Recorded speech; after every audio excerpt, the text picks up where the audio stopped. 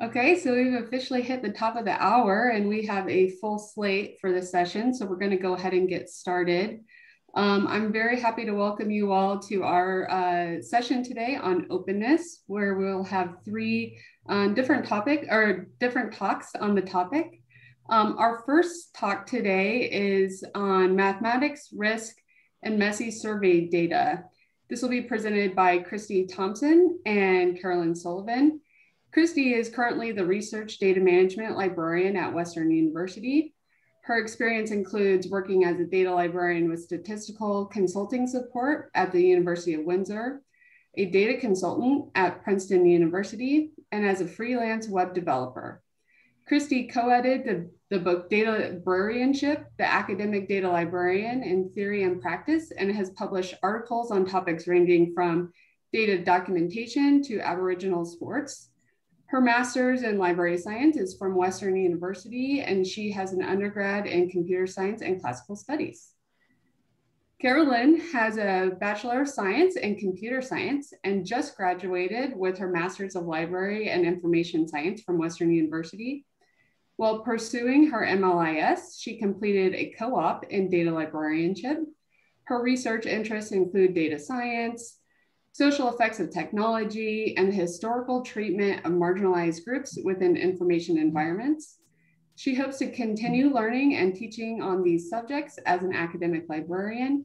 And we will have all questions posed to the Q&A function in Zoom here. And then we'll take 5 minutes of questions at the end of each session. So Carolyn and Christy, please take it away. This is Christy Thompson. Carolyn Sullivan and I are going to be talking about our research into methods to judge whether a dataset has been properly de-identified. The field of survey anonymization is large and complex, and many technical articles have been written about it, mostly by and for computer scientists. One of our goals with this presentation is to demystify this topic. I'm going to start by giving some background on basic data anonymization concepts and explain the practical reasons why I started learning about data anonymization in the first place. I first became involved with data anonymization due to a project to restore some badly neglected data files. The project began with some survey files from Health Canada, released on Canada's Open Data Portal as a result of an open government mandate. The surveys were published as CSV files without any code, without value or variable labels, and without code books. They were completely useless. With some colleagues, I reached out to the authoring division, and they sent me some SPSS files and documentation, and oh dear. The files were full of identifying information, parts of postal codes, telephone area codes, you name it. Now, we could have just thrown the data files away, but as far as we knew, these were the only usable data from some important public surveys. And after some back and forth, we realized that Health Canada didn't seem to know what to do with it. So that brought about the Data Rescue and Anonymization Project. And I'd like to give a shout out here to Alexandra Cooper from Queens, who worked with me on some of these files. The first step was to deal with direct identifiers. Direct identifiers are information collected by the researcher that place study participants at immediate risk of being re-identified and include things like names, phone numbers, social insurance numbers, and small geographic areas. Exact dates linked to individuals such as birth dates are also identifying. Survey and health datasets generally also contain other details about respondents, such as age or marital status, that aren't directly identifying on their own. These variables are called quasi-identifiers and also create risk. Risk happens when you get enough information from a combination of quasi-identifiers to narrow down a person's identity to within an unacceptable margin of error. K-anonymity is a mathematical approach to demonstrating that a dataset is anonymized. It was first proposed by computer scientists in 1998. It forms the basis of formal data anonymization efforts. Concept: it should not be possible to isolate fewer than k individual cases in your dataset based on any combination of identifying factors. That is, a record cannot be distinguished from k-1 other records in its equivalence class. K is a number set by the researcher, usually 5. Let's demonstrate with an example. We have a survey of workers at a particular factory, and it has 3 demographic variables: age group, gender, and ethnic group. If an individual in the data set is a visible minority, is male, and is between 25 and 30, then for the data set to have k-anonymity with k equal to 5, there must be at least 4 other individuals in the data set with the same characteristics. This must also be true for every other individual in the data set. Each person must have at least 4 data twins. In this case, cases 1, 6, and 13 form an equivalence class with k equal to 3. Case 14 in this sample has no data twins. It is a sample unique. A dataset's k is the size of the smallest equivalence class in the dataset. In this case, 1. To achieve k-anonymity with a k of at most 5, you use data reduction techniques. Global data reduction is grouping variable responses into categories, for example, age and tenure increments, or in some cases, it can mean completely removing variables from the dataset. The other form of data reduction is local suppression, which means deleting individual cases or responses. To explain why you might want to do this, consider a member of the under 16 age group who responded married to a question on marital status. They might have their response to the marriage question deleted as an alternative to it further recoding the otherwise non-risky variables of age group or marital status. K-anonymity is intended to be a form of guaranteed data anonymization. It guarantees that every record in the anonymized data will be indistinguishable from k-1 other records in the same data set. However, survey respondents are not generally told that no one will know which line of the data file holds their survey responses. They are told their answers to survey questions will be kept confidential. Let's return to the workplace dataset. Cases 1, 6, and 13 still form an equivalence class with k equal to 3. So even if you know which people in the survey population match those characteristics, you can't tell which person matches which case. But they all answered a question about whether their workplace should unionize the same way. If your employee is in this survey, you don't know if he's person 1, 6, or 13, but you do know how he answered the question on joining a union. His confidentiality has been violated. Extensions of k-anonymity, such as L-diversity, have been developed to deal with the attribute disclosure issue. However, they are difficult to implement while keeping a reasonable data utility level. For example, with L-diversity, for every group of data twins in the dataset, each confidential answer would need to have multiple values. Now imagine a typical survey dataset with dozens of questions, each of which needs to be considered for L-diversity for each equivalence class. However, this is less of a problem than it sounds because most of the literature on guaranteed data anonymization neglects the effects of sampling. If your dataset is a sample of a larger population, a sample unique may or may not be a population unique, and respondents in your dataset may have data twins in the larger population whose opinions or attributes are unknown. So attribute disclosure is less of a concern in the case of a sample that is a small percentage of a large population. All right, enough theory.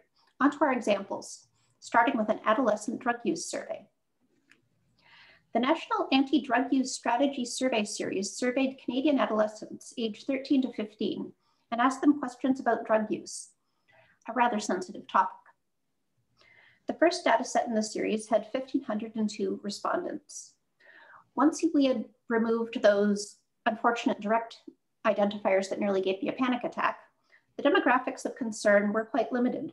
They were age group, 3 categories, sex, 2 categories, geographic region with 7 categories, and visible minority and Aboriginal status with a total of 3 categories.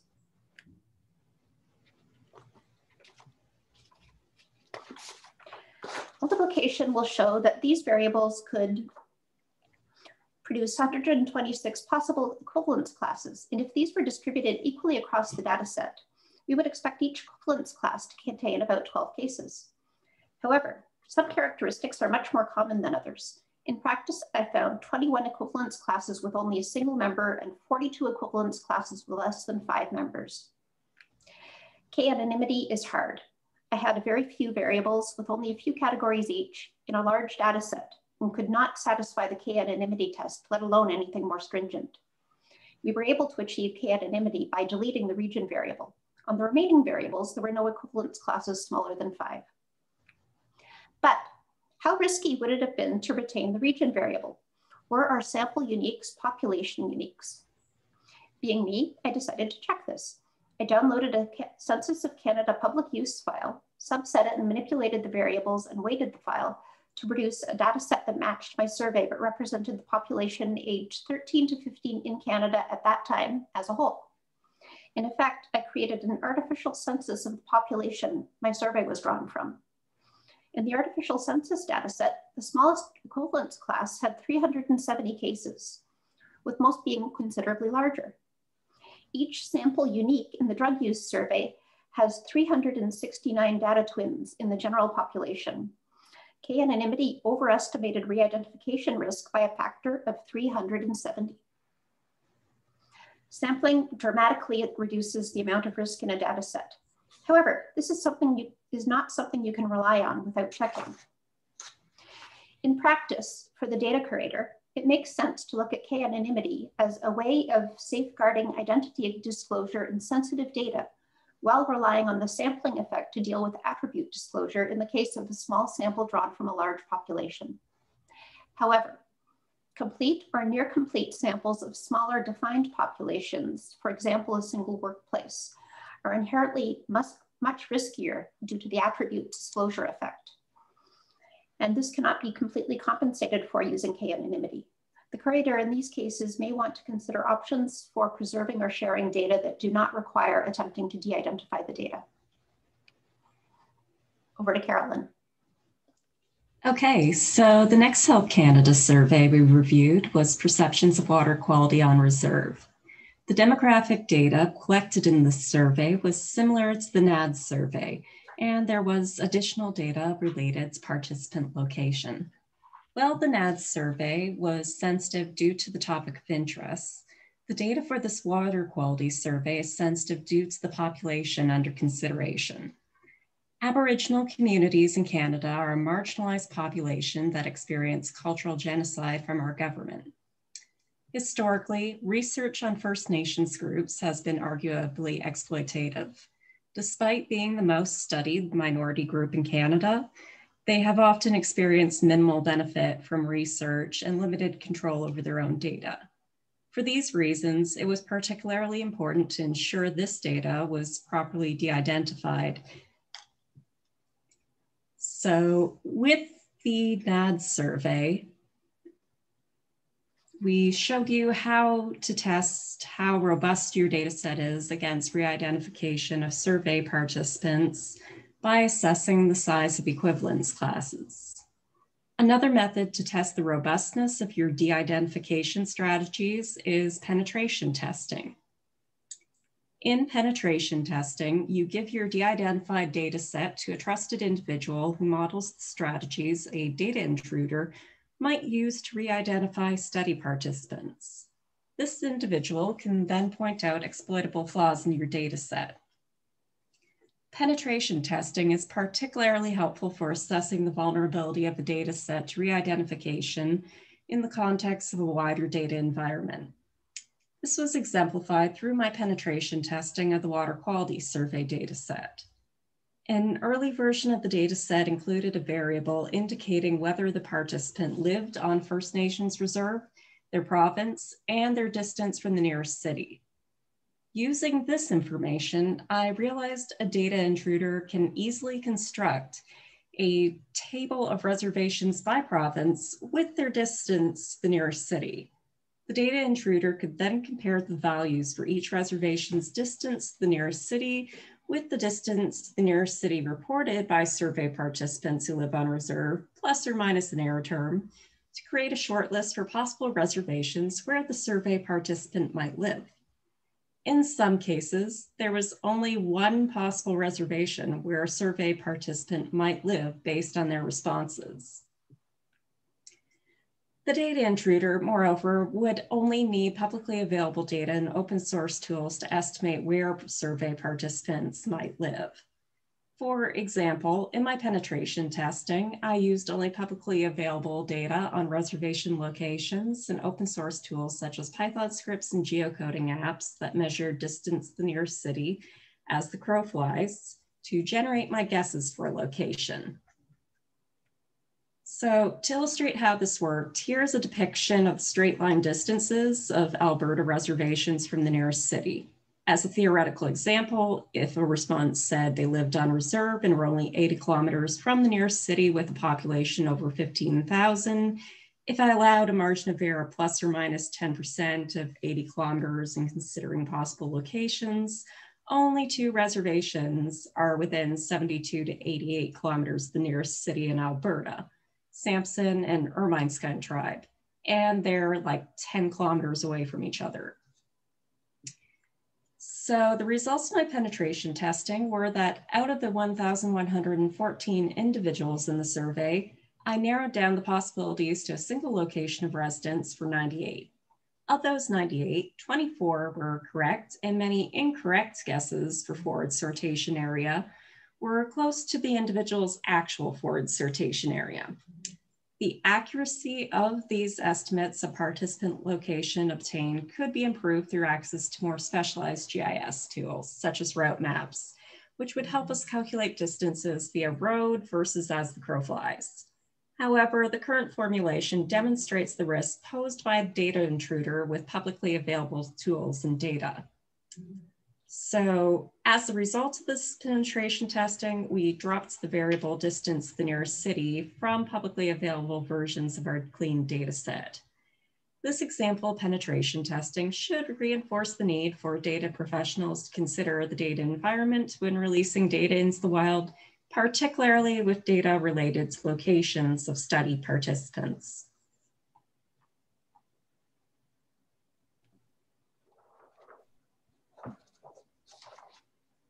All right, thank you very much. That was an excellent presentation. We have a question in the Q&A for your group, which is, do you know whether or not Health Canada has improved their data security and data de-identification practices in light of your findings? That's a good question. We got back to the person I was communicating with, explained the problem to them, and she did say that now they required people they hired who did surveys on their behalf to de-identify the data properly before returning it to them. So the surveys that were a problem were the ones that had happened before this shift happened. And they don't seem to have released anything recently that gave me a heart attack. So hopefully, yes. Have you experienced any, shift once you show how difficult it is to truly anonymize a data set, to see a data owner or a survey collector to sort of want to shift in the other direction of being more restrictive with the data than necessary? I haven't actually personally encountered that because basically people tend not to bring me as a data management librarian in until after they've collected their data. However, I've joined our local research ethics board as an advisor on anonymization and data security. So it is something that I've been encouraging. I can now encourage people to consider before they run their surveys. And it's something I brought up at workshops. It's not always super hard to anonymize a data set. I mean, if there's one variable you really want to collect because it's important for your research, but you're worried about releasing it, you can release a version of the data that doesn't have that particular variable in it. But it's really a tough road to walk. Yeah, as we saw with Carolyn's thing, I mean, who would have thought distance to nearest city was likely to be a real problem? Yeah, that's an excellent point. And it's interesting that you have joined your ethics board or committee to help provide feedback, because that is actually on the topic of our next talk from Desi Kirilova, who will be talking about their research and incorporating the IRB feedback and interviewing them to talk about best practices and how to form better relationships to better support good data collection and sharing. So I think it's a great opportunity for you and your organization, and it's also a nice leeway into our next session. So Desi, I'll have you go ahead and share your slides, And I'm going to pull up your bio really quick.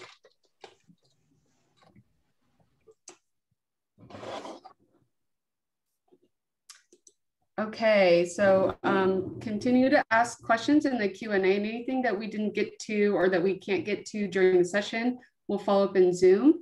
We'll follow up in Huba. Our next talk is called Optimizing Openness and Human Subjects Research, Balancing Transparency and Protection. This talk is going to be given by Desi Karolova, who has worked at the Qualitative Data Repository since its founding and is currently the repository's Senior Curation Specialist. For the past 5 years, she has also served as a key researcher on QDR's Working with Sensitive Research Data initiative aimed at developing strategies for ethically and legally sharing sensitive human participant data. Over the years, she has assisted in shaping the repository's policies, acquisitions, outreach, curatorial support for depositors, including in dealing with human participants and copyright constraints, and data management training. Desi's background is in political science, and her related interests are in educating social science researchers more broadly in good data practice, starting in the research planning stages. So Desi, please take it away. Thank you. And indeed, I couldn't have imagined a better segue from the previous presentation, which on the face of it was, about one very specific aspect of balancing transparency and protection. But indeed, making that interconnection, bringing that nexus into both researchers and ethics board members' consciousness is a key part of the solution to find that balance. But to our talk. So as Stephanie said in the introduction, my organization, the Qualitative Data Repository, has been conducting a broader project that we call Working with Sensitive Data. And I will just say very briefly something about that and how this presentation fits in the bigger project. And the bigger project's ongoing, but it seeks to develop a community, an epistemic community among different types of stakeholders in the academic ecosystem.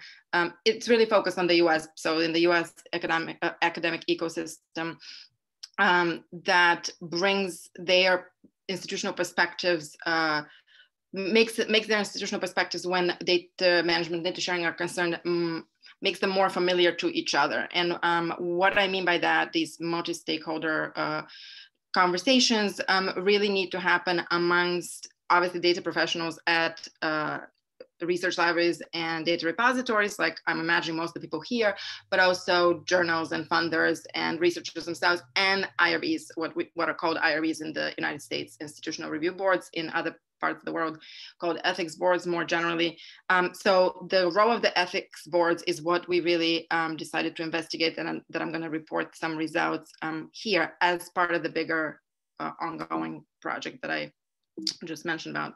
Give me 1 second because I'm having trouble advancing my slides. Oh, there we go. So often when we talk about data sharing, and I won't even start with a bigger picture about the multiple benefits for making data sharing possible, because again, this would be preaching to the choir, I imagine, in this particular event. But we have in our heads these actors and factors that may, on the one hand, enable, on the other, restrain data sharing. So researchers are clearly the implementing actors, and so a lot of individual hand-holding and helping with data management and planning happens. They're the target of, and then general data management training. There's a lot of academic research on what leads researchers to share or not to share, what may be incentives, what may be hurdles, and so on. Then funders and publishers are often seen as the enforcing factors. They're the ones from which the sticks and the carrots, but especially the sticks come, that they impose these data sharing requirements on researchers. Then there are enabling factors, which are really multifaceted, but the fact that data are digital today, that's an enabling factor. It makes data sharing potentially, at least, easier. The fact that there's dedicated research data services and training at university libraries is an enabling factor. The existence and proliferation and enhancing of expertise among professional repositories, whether they're domain, standalone, or institutional. All of those act as enabling factors and technologies. The IRBs, to the degree that they are ever considered in that equation, in that landscape, in that ecosystem, are typically assumed to be or seen as hurdles. And we certainly, from our repository's practical point of view, see, researchers often assuming and sometimes claiming that their IRBs will, not allow them to share the data, or they'll never consider a given data were to be shared if that's part of the proposal, and so on. So we decided to actually have some kind of empirical assessment of where IRBs are currently with respect to data sharing. And this is the results of that kind of narrower empirical study is what I'm going to talk about here briefly. I'm going to skip this quickly in the interest of time. But what we did, the way we structured our study is to invite people from ethics, from IRB boards, and usually we try to talk to the director of a given campus IRB to talk to us about a series of kind of structured questions on the topic of openness and data sharing as it's practiced currently among social science researchers. Again, our interest is in particular in the social sciences. And the way we selected the participants, or at least the people that we invited, was to look at a admittedly limited and somewhat intentionally biased sample of institutions that I'd like to tell you a little bit more about. So we looked at the types of institutions that received the most amount of National Science Foundation funding from the Social Behavior and Economic Studies Directorate. The year when we started designing the study, so that was 2018. And we decided that, yes, that's certainly not a representative sample in any sense, but it is a very informative sample because the researchers on those campuses are the ones that are most clearly under the dual pressure to plan for and potentially share their data, and also just like any researcher on any campus to continue and plan for protecting their human participants. And so those researchers we thought would be most under those pressures. And so the IRBs that serve them should be potentially most aware of the potential tension and should have maybe developed kind of a sense of how to assist that and what their role was in enabling both things to happen for their researchers. The other thing that we kind of had a sense of, but it really was confirmed in our conversations with people from such campuses, was that these are better resourced universities as a whole, and as a result, their human research protection programs are better resourced in terms of both finances and staff. Very often, actually, the person that we ended up talking to their title was not even director of the IRB, it was director of the human participant protection program, so a much broader kind of even set of responsibilities that they held. And so we thought that those types of places would have the time and staff and resources to develop the necessary expertise. And then another thing that we discovered, which we didn't actually necessarily anticipate, was that those are the types of places that then once they change their practices and policies and forms, that kind of new knowledge trickles down to other types of institutions that are that use them as models in their daily work. One thing I wanted to mention here, so I'm going to obviously give a very brief sense of what some interesting things are that I thought you as data professionals might want to know about IRBs and data sharing, but that we shared our full de-identified transcripts with people's permission as well on our repository. And so when I share the slides, there's a DOI. So if you're interested in reading everything that people have to say about this in our sample, you can do that. So we ended up with 17 individual participants that we conducted remote interviews with. And then additionally, we held 2 regional focus groups, one with the Chicago-based institutions and the other one with DC, well, not around Chicago, so Chicago region-based and DC region-based institutions. And to those focus groups, we actually were able to attract people from institutions that different ones that were not only R1. So then we do have some diversity in the ultimate results that we found, but the main focus in the individual interviews were these type of high research activity institutions. So in brief, what we found, one thing that we wanted to learn is where these IRBs for the first time ever, learned about data sharing, and that the fact that their researchers are thinking about those things. And we somewhat expected those answers, and 100% of everybody that we talked to, both in individual interviews and focus groups, said that their institution first learned about the data sharing needs of researchers from researchers' own protocols. And that's to be expected. That is typically how IRBs operate. That is how they find out what they need to learn more about, is in order to serve the needs of the researcher, the campus that they serve. But at the same time, the fact that that is the primary source of knowledge about data sharing for IRBs suggests that there is room for and need for other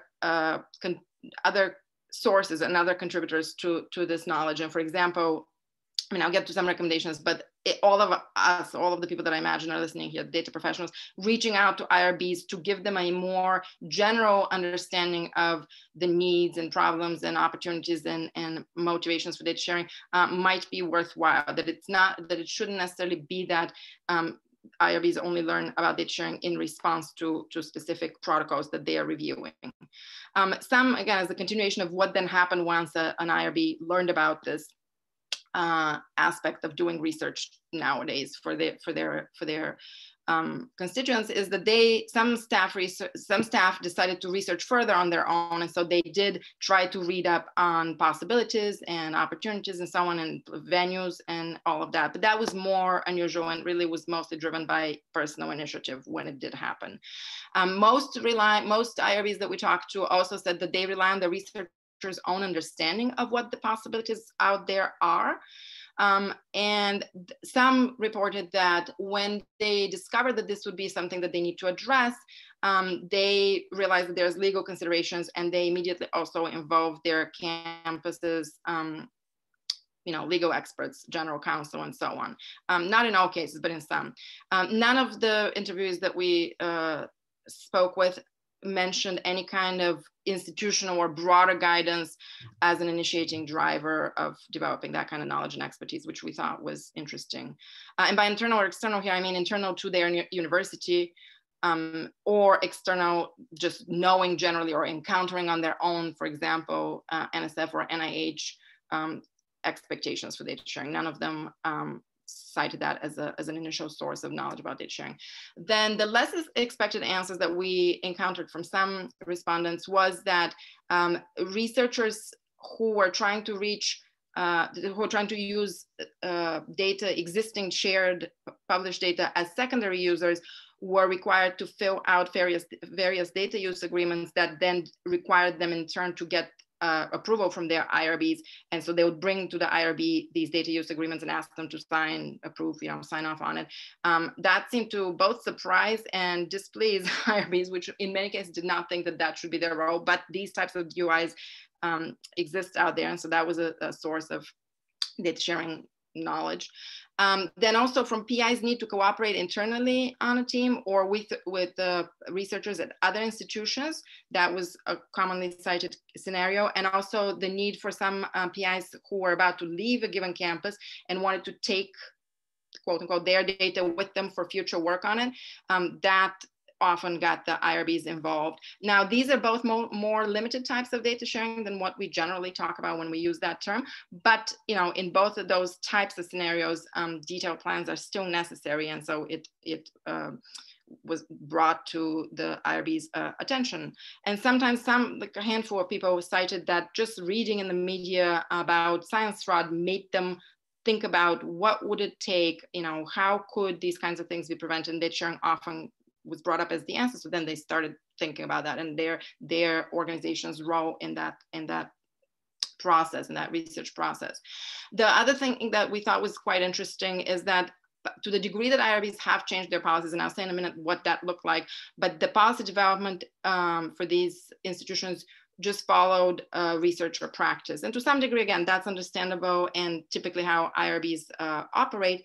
It, however, has some negative consequences. It does not really lead to comprehensive knowledge development and expertise development. It reflects the idiosyncrasies of particular studies. So maybe an IRB figures out how to do, how a certain researcher should handle their human participant protections while enabling a very particular type of data sharing, but that doesn't lead them to have a more comprehensive sense of what they would like researchers to do more generally. So it leads to a lot of ad hoc solutions.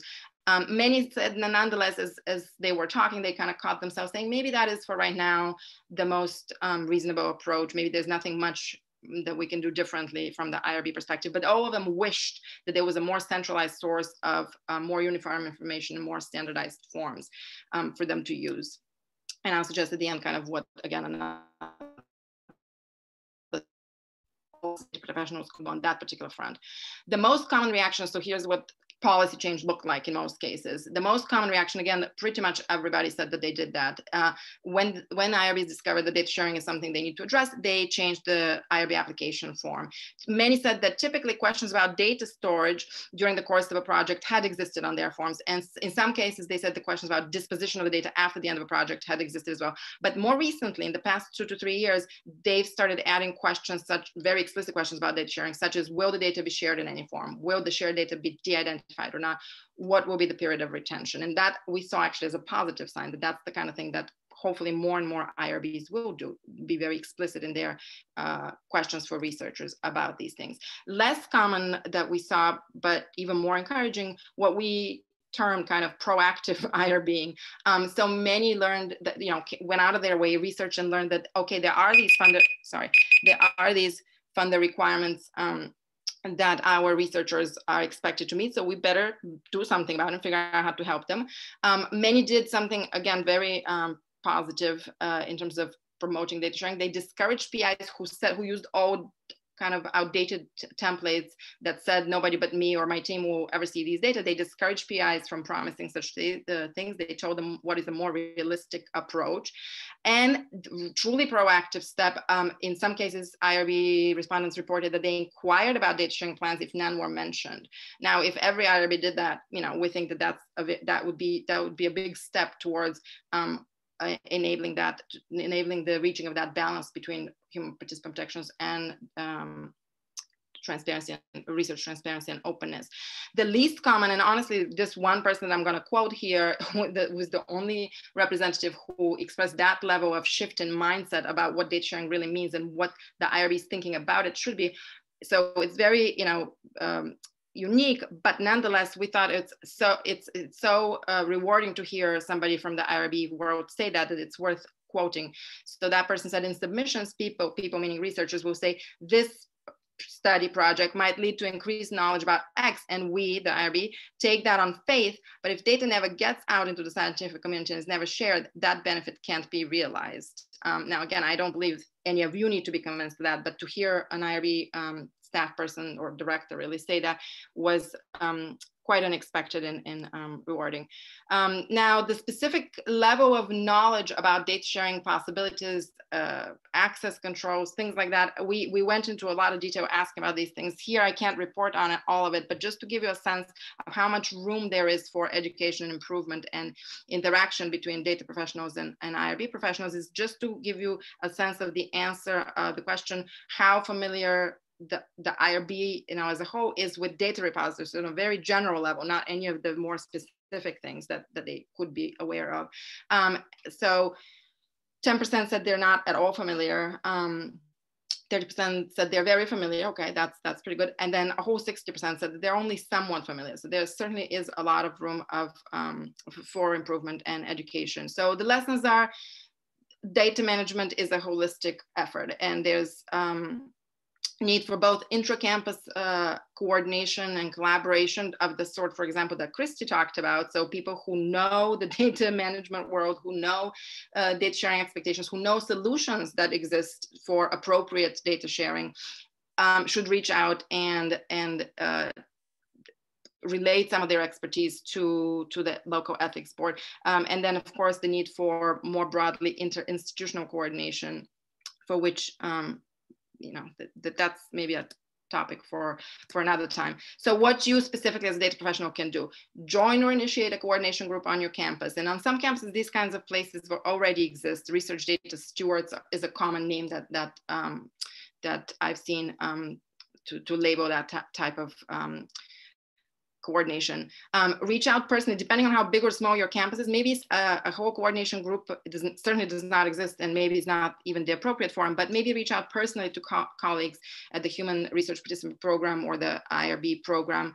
Draw a list of the relevant resources, which may include further places like the Cyber Infrastructure Office, the IT Office, which has a specific set of expertise that may assist with data sharing. So draw a list of relevant resources you're going to share with PIs who may also not realize that nexus that exists between their data management sharing plans and their IRB plans. Make that interaction explicit for PIs. And one way that you can do this very, very simply when consulting on specific projects and specific DMPs, ask to see the PI's consent script. Make sure that they're not promising something in their consent script that they cannot satisfy. Well, they're now not promising something in the consent script that is very different from what they're promising in their data management plan, and the two cannot be satisfactorily reconciled.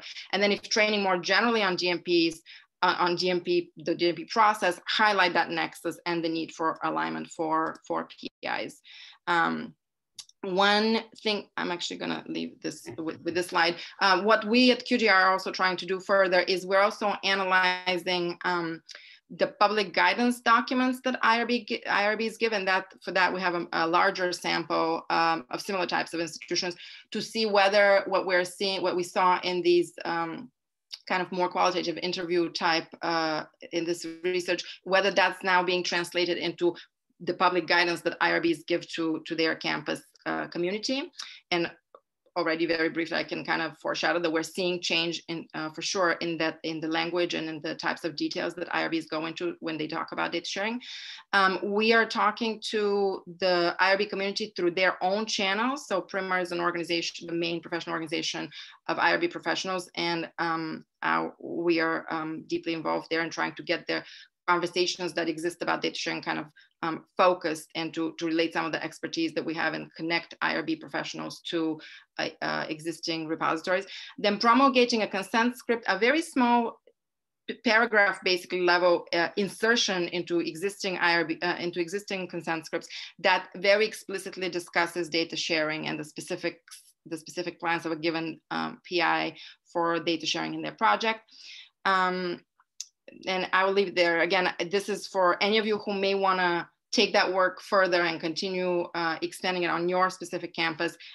This is a place where you can find our suggestion. And again, of course, it can be customized and tailored and so on. And then if you are interested in keeping in touch with us on that particular topic, we have part of our website where we post, well, where we have the broader project summary and where we post updates on all of these things.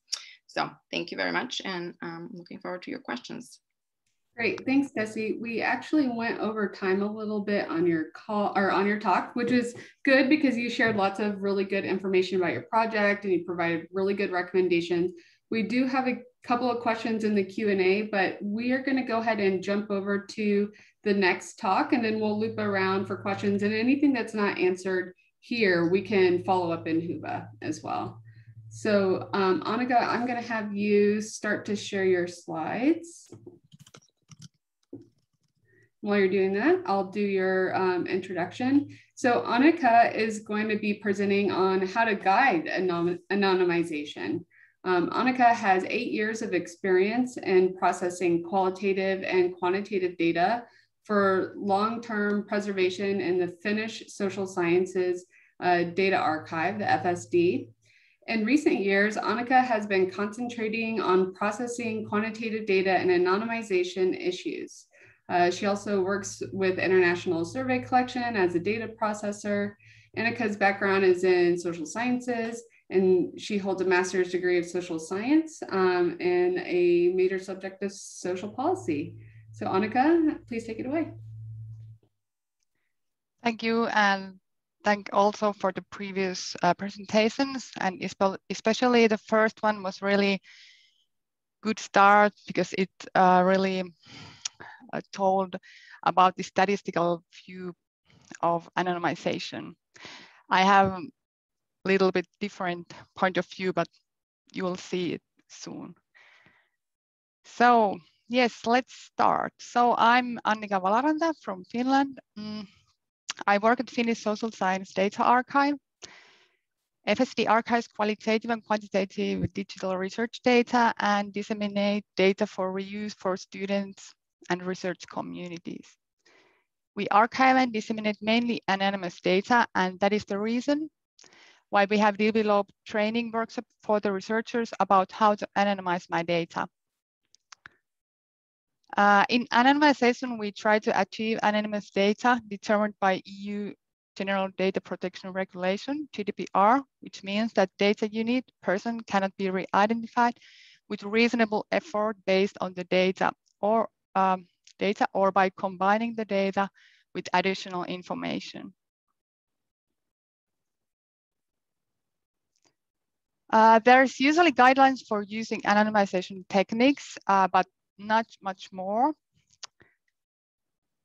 So not about how to make decision making of which information should be anonymized and which not. Teaching researchers to anonymize decrease the time that we spend anonymizing the data in FSD. It's usually a very time-consuming task, as you maybe already know. We have done anonymization by human mind deduction, mainly. At the moment, there is no like automatic automatic processes for anonymizing qualitative or quantitative data yet. There are statistical anonymization tools for quantitative data, and also lately some qualitative tools have been published. But even when using anonymization tools, human mind deduction must be done, which information to anonymize and which not. Also, researchers usually have no readiness for using statistical anonymization tools. Statistical anonymization tools also focus on small frequencies and that are not always sign of identifying information. This doesn't mean that I don't support using statistical anonymization tools.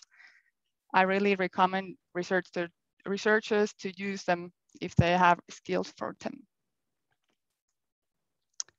So we have here in Finland, we have organized 2 to 3 hour session to researchers or students where we present the main principles of anonymization and practice anonymization with 2 imaginary exercises for both quantitative and qualitative data. First, we talk about 5 most important things to consider and tell practical tips separately for qualitative and quantitative data. We also tell about anonymization techniques briefly, which are like usually manual at that time. Then we give exercise to participants, and the researcher will discuss about possible anonymization solutions alone or in a group.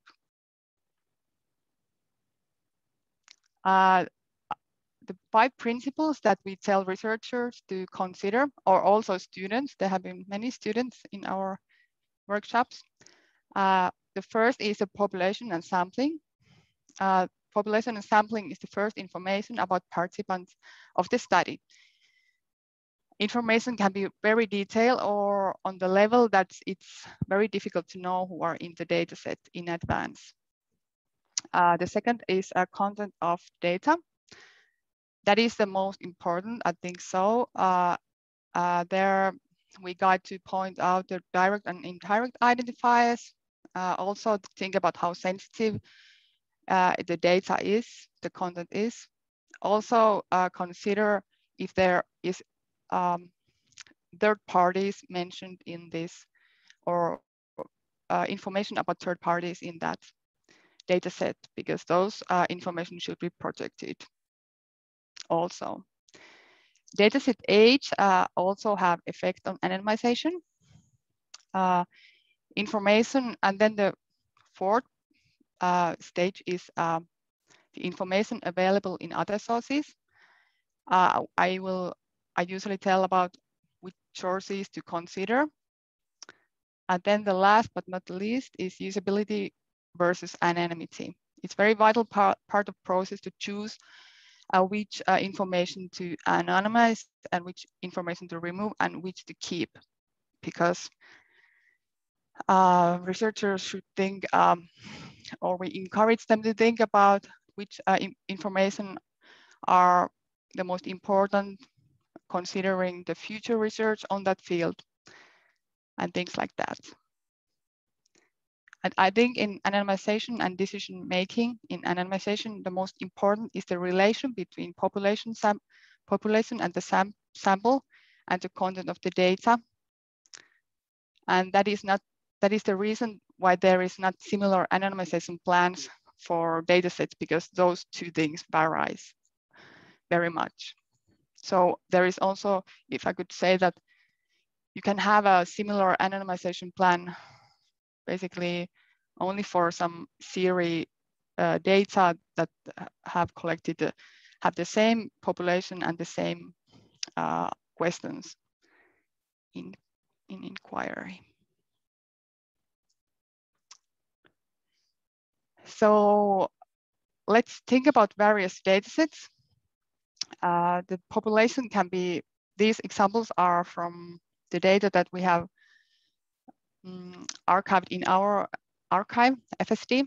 So there is intravenous drug users, members of Finnish Diabetes Association, Finnish people suffering from depression, users of public libraries in Finland, and persons who had a family member work in the Kostamus, which is a city construction project. So as you can see, the size of these universes varies a lot, and in other groups, it's easier to deduce who may be in the dataset. In the blue box below, you can see examples of collected information in the studies, and those varies. In some studies are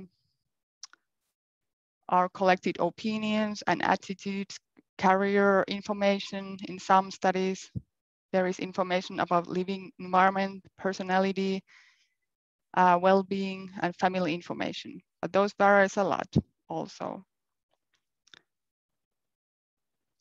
So collected information is always additional information of those persons.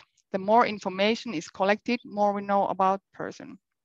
The type of collected information still varies. Some information enables identifying better than other.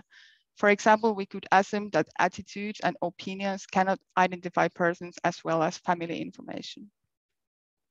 So we try to explain these things to researchers and students, and so they could start thinking the anonymization right way.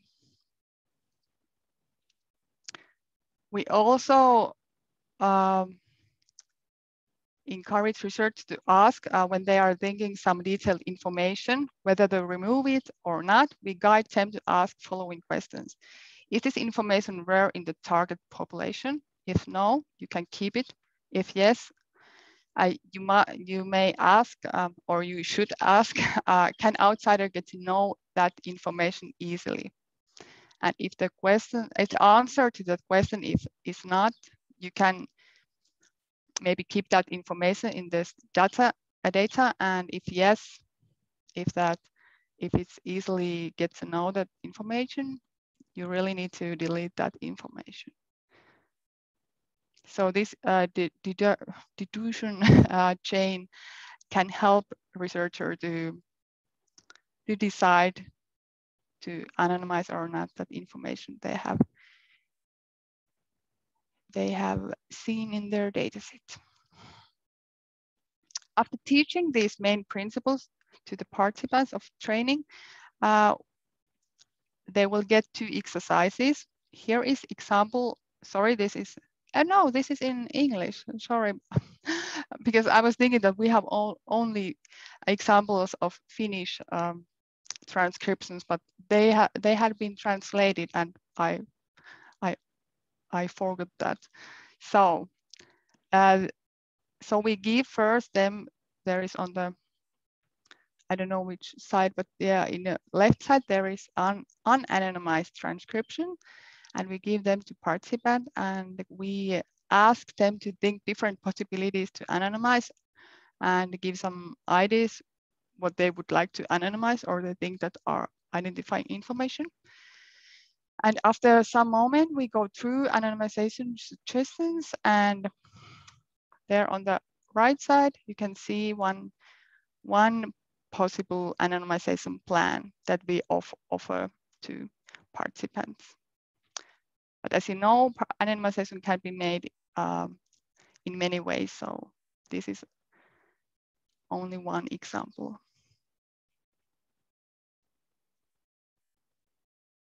And also we give practical tips. They are also important. Some examples of practical tips that we give are, so we tell the researchers to think that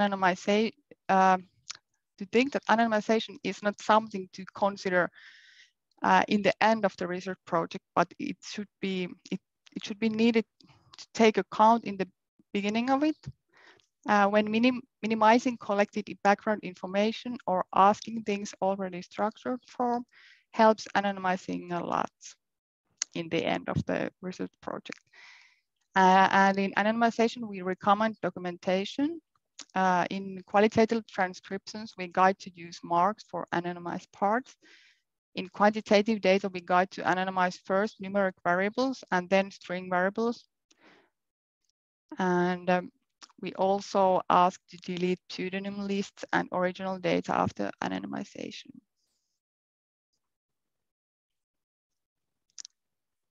So my presentation was that.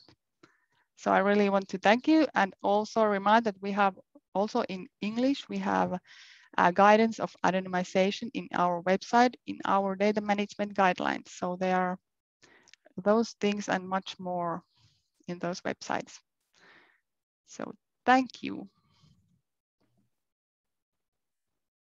Annika, thank you. That was a great presentation.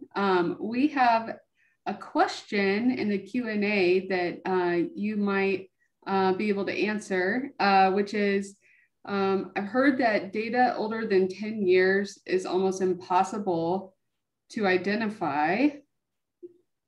Hold on. Question got moved. Yeah, so I've heard that it's almost impossible to identify data that is older than 10 years to deduce who is in the data set. Do you believe this to be true? No, I don't believe. It really depends, as I said, about the universe, the target group, and the information that has been collected. So you also need to think about the information that other people know about other people, around. And if you know that, or how could I say, like 10 years ago, we really remember those things yet. So I would not say that it's like anonymous data. Yeah, that makes sense. And that aligns with the first presentation and their discussion about the older health data that they found that could be used to identify participants. So your answer makes perfect sense in alignment with that. And I would encourage any other questions to be posed directly to the presenters or taken over to Huva. I'd like to thank all the presenters today. This was a great session, and I've certainly learned a lot. It is an important topic for our community and the broader social sciences with anonymization. So thank you very much, and we'll see everybody on the next session. Thank you.